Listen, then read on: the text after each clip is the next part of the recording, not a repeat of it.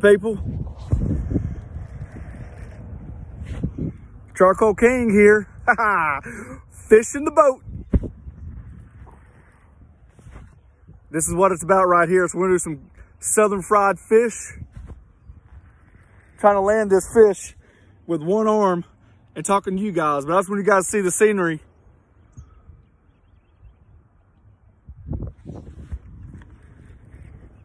And look at this big bad boy. Fried catfish. You guys see this? Here we go. Woo! That's right, fried catfish. Hey, we'll get home and clean these bad boys up. Put them in some cornmeal mix, fry them in some oil. Oh, goody. Stay tuned.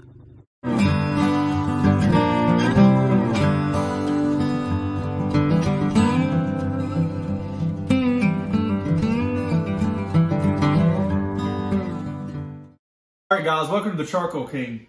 As you guys can see during that video, I was super excited. I knew what I was doing that day. I was craving some fried catfish. I went out there, I targeted them. I knew exactly where I thought they could have been. That does not mean I could have caught them. There's a difference between catching and fishing, and it seems like I fish a lot more than I catch. So in the video, I knew I was on them. I was trying to video it for you guys. I just got excited. Enough of that. Let's get to the star of the show, the catfish. I've already cleaned them. I've soaked them in salt water. I've drained them, and I've let them sit in the refrigerator for a day with nothing on them. Then I've paddled them dry. So here's our fish fillets. Now, how do we do it? Super, super, super easy with a kicker that I don't think a lot of people know about. If so, let me know, because my family definitely was like, who in the world does that? And I'm like, hey, that's the way. When you're out of something and you're craving something, the pantry is your world's greatest go-to. So this is what I do. You guys see these bags right here? I can't figure out which one I want. I like spicy. Man, that sounds good. A little bit additional lemon, but I love crispy. Well, for me, I buy all three. And then I put them in a big bag, and then I can save it whenever I need it. You guys see I'm a little low, and that's why we're doing this video. Well, one day I was super low on all this stuff, and I had the hush puppy mix. Well, hush puppy mix is cornmeal. And I'm like, man, I wonder if that'd be good as like a breading for fish. Sure enough, I started adding about 2 cups to this to all 3 bags. My girls complained that the fish one time was a little spicy. So I took this and I added all this.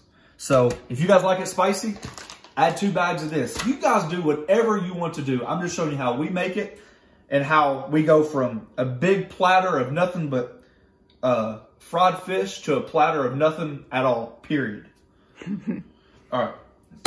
Let's go over here on this little rant real quick. You guys just hear me rant over and over again about the importance of a thermometer. This is no exception. Once again, $10 thermometer, although it has a specific use, which I definitely don't make candy. This is an oil thermometer. You want a pan or a pot, anything big enough, you know, to be able to cook fry your stuff in. The kicker is you want some high walls. You definitely can cook it in a cast iron skillet, whether it be 10-inch or 12-inch. The only thing I don't like about it is if you overcrowd it, it seems like a lot of splatter and stuff gets on your stovetop or your range, and it just creates a mess. So I like something just a little bit higher walls. Now, that doesn't mean you have to fill the whole thing up with oil, but let's see where we're at. So we're preheating it.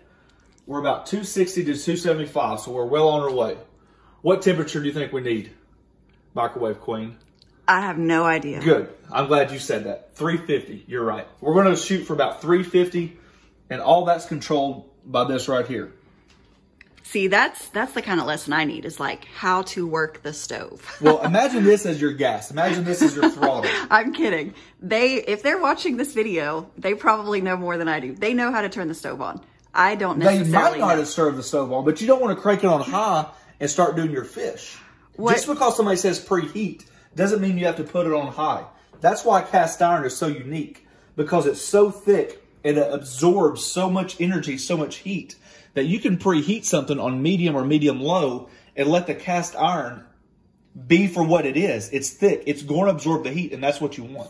But is this cast iron? This does not look like cast iron. Well, what is yes, it's enameled cast iron, which means it's just got a protective coating on the inside and outside. It's one of my go-to pans. I love it. We do a lot of stuff out of it. Some people call it cheap cast iron. I could care less. I love this pan. Can we get back to the fish? Yep. Thank you. $2.75 right now. Perfect. That's what you want. I mean, you want to go higher, but all right. So let's get back to the fish. How are we going to bread our fish? I'm going to do a simple, easy way that I've learned to do along the way. There's about 3 ways to do your fish. Okay, so let's go over them. You can do a 3-step method. You can do flour, your egg or milk station, and then your breading.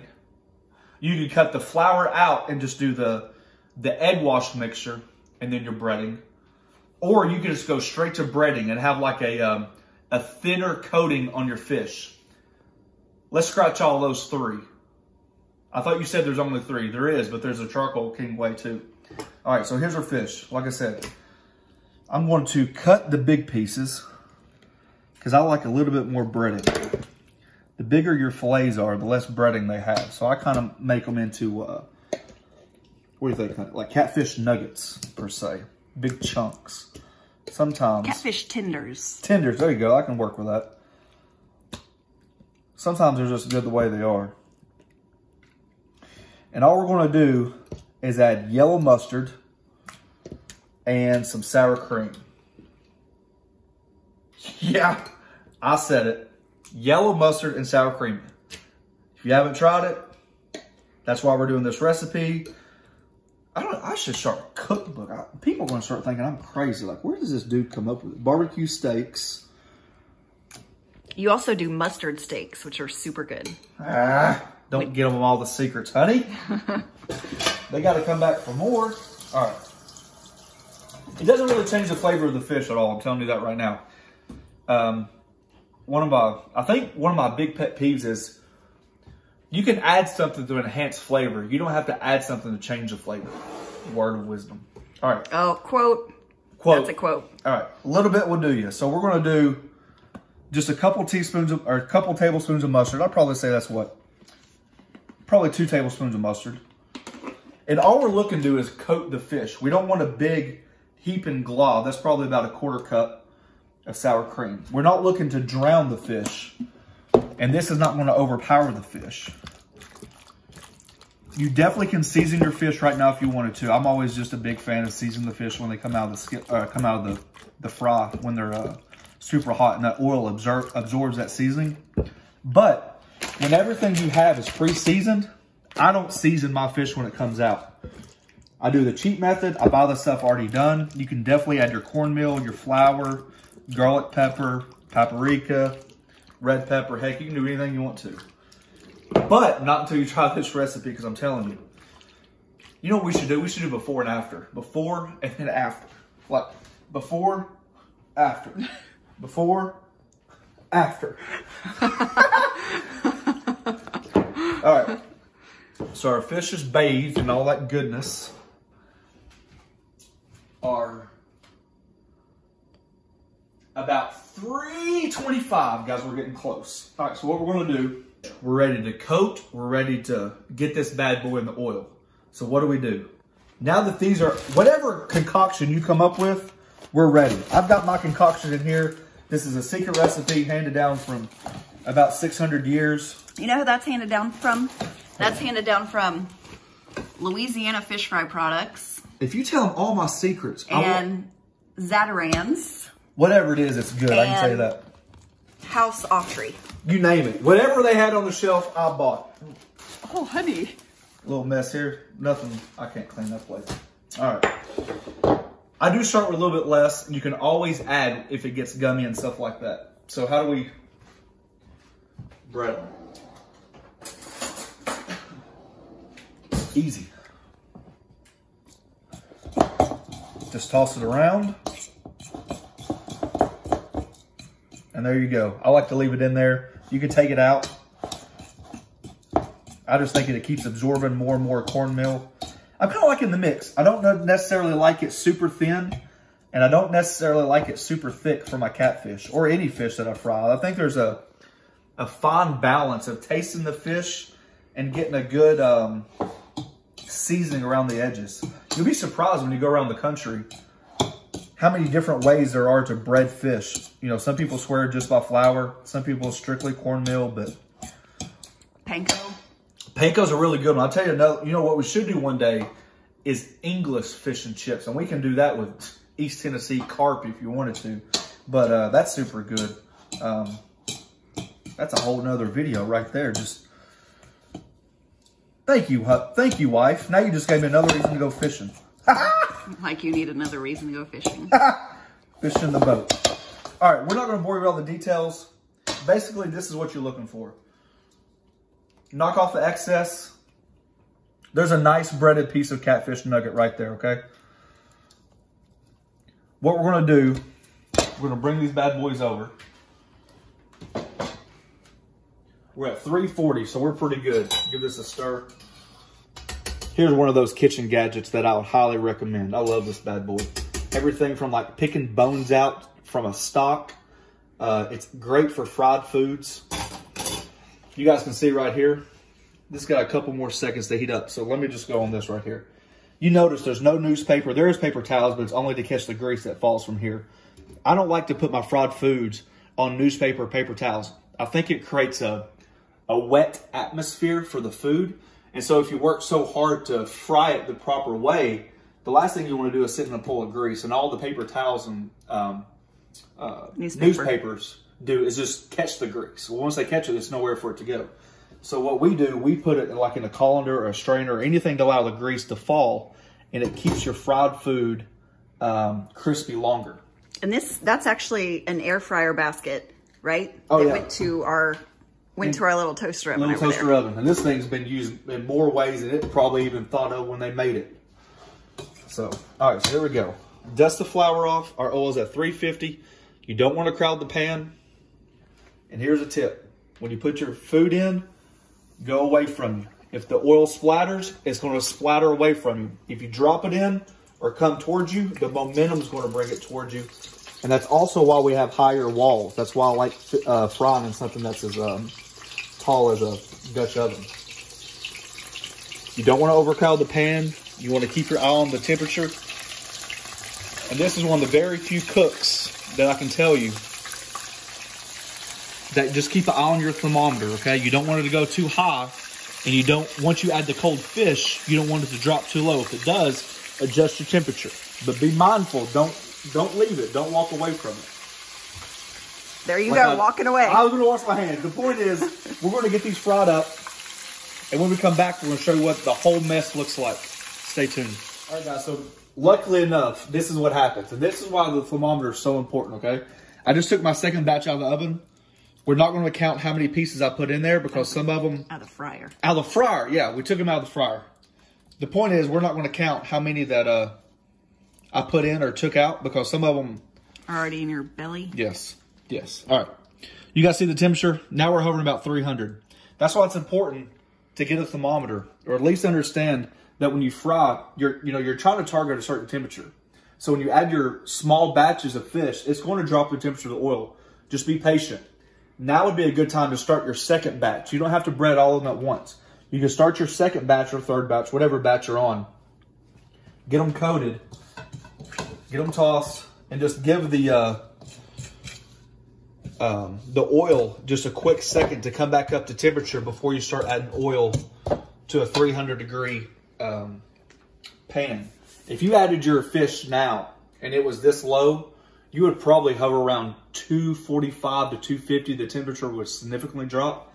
And that's how you get your soggy, whatever you're frying. It doesn't matter if it's frozen French fries. It doesn't matter if it's fish, hush puppies, chicken patties, chicken nuggets. Fish sticks. It does not matter. If your temperature drops below certain degrees, that's how you're frying them proper. And that's how you get your soggy stuff. But this stuff, oh, that's the one I just pulled out. That's hot. Yeah. Give me a bite. Look at that. I mean, white, flaky goodness. You guys see that? Mm. Here, maybe you didn't see it there, but maybe you can.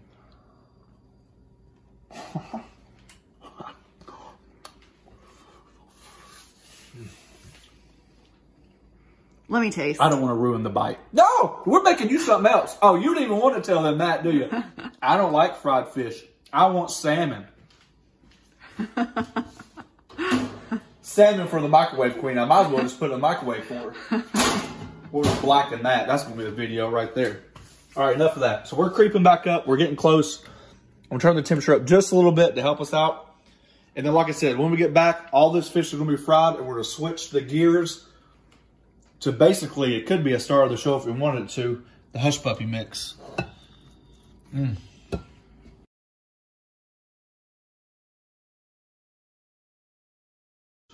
Let's get back to like the main side, hush puppies. How we want to make it better. Hush puppy mix. Yes, you can buy it at the grocery store just like I do. But do you add jalapenos? Do you add cheddar cheese? Do you add a little bit of sugar? Man, they get fluffy, and then you can like drizzle honey over top of them. Let's see how we make it. All right, let's do 1 cup of mix. Who knew this stuff was so versatile? My dad thought I was crazy when I said I added hush puppy mix to my fish fry mix. But sometimes when you're out of fish fry mix, you gotta do something. All right, so let's see, there's 1 cup of that. Everything just goes in a bowl, and you just don't add any juice. I don't like adding the juice. Let's say 1 tablespoon of jalapenos. That depends on how spicy you want it. You can always add some hot sauce. Use about a 1/2 cup of milk. That was 3/4. Just eyeball it a little bit. Hey, watch this, guys. Look at this right here. So there's been a couple of videos about our garden. We save the eggshells, and once our carton of eggs are done, we just go outside and crumble them up and put it in our garden for fertilizer. Pretty neat if you ask me. And we've already bought it, so why not? All right, so 1 egg. Let these bad boys dry a little bit. We're going to do, let's say, 1.5 tablespoons of sugar. And I'm going to eyeball this. You don't want too much. I'll say about a 1/4 cup of shredded cheese. These are big chunks. These are right off the block, that Sargento. So you can get the finely shredded if you wanted to. And we mix. See if we can get the consistency we're looking for. It's supposed to be pretty thick. Obviously, you don't want to dump just straight liquid like pancake batter in there. We're not making funnel cakes. And the key to this is making it while you're getting your other ingredients together, like your fish, you know, stuff like that, because you want this to set up. You want that cornmeal mix to be able to absorb the liquid. We got our last batch done. It's about half the portion of what it was when we first started. You guys see how just crispy and crunchy and everything's nice and golden brown. But let's move on. Let's keep this film going. Let's keep it going. Hush puppy mix. You got to notice early in the video, I wanted to get it done early because you see how much it's tightened up now. It's see the air pockets in there. That's how you make your light and fluffy hush puppies. But what we want to do now is basically the same thing. You definitely don't want to overcrowd your pan. I'm going to use a 2 tablespoon scoop. It's like our cookie scoop. And what happens is we're going to dip it in oil, dip it in here. It's going to help release, and so it's not going to get gummy. Drop them in really close. You don't want to drop them up high because you don't want it to splatter. And the same thing goes. Keep a good eye on your temperature. Don't be scared to adjust your knob, and let them fry, okay? These things will explode in size too, so definitely don't think that you can just overcrowd it. All right, dip them in the oil. Let's see your scoop. See that? Dip it in oil.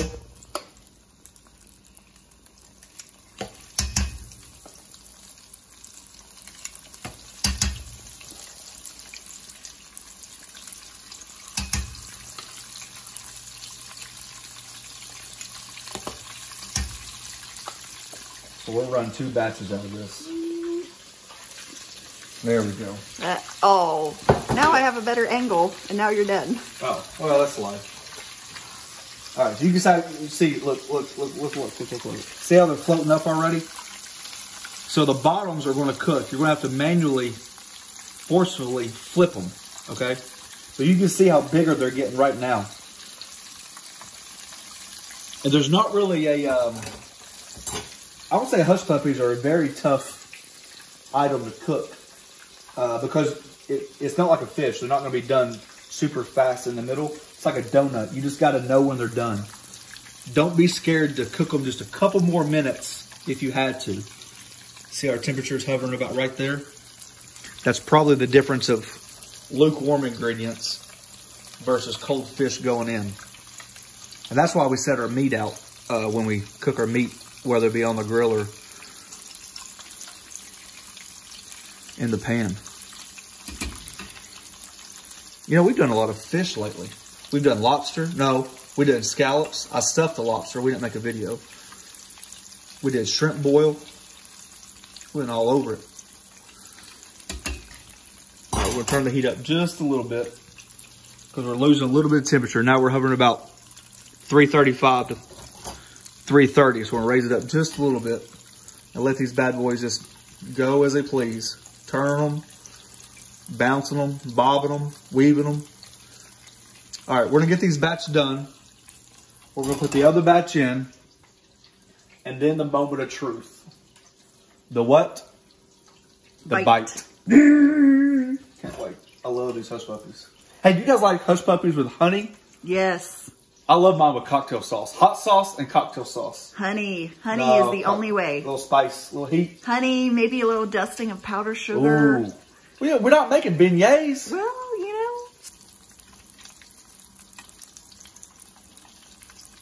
know. I would say that the easiest way to test to see if one's done is, unfortunately, you got to open it up. I don't even think adding a toothpick. Because at this point, it's either going to be close to being done or it is done. There's no, like, just completely runny raw dough, you know? So at this point, it's all about just... That's why I like that skimmer. Clean your oil up so it's not sitting there just burning everything. Keeps your oil fresher longer. Good little big puppies. That's why they call them hush puppies. Because once you eat them, you can't talk. You guys made that up? You just made that up. Let's see. What temperature we're at. All right, we climb back up there. That's going to be good for us. Oil.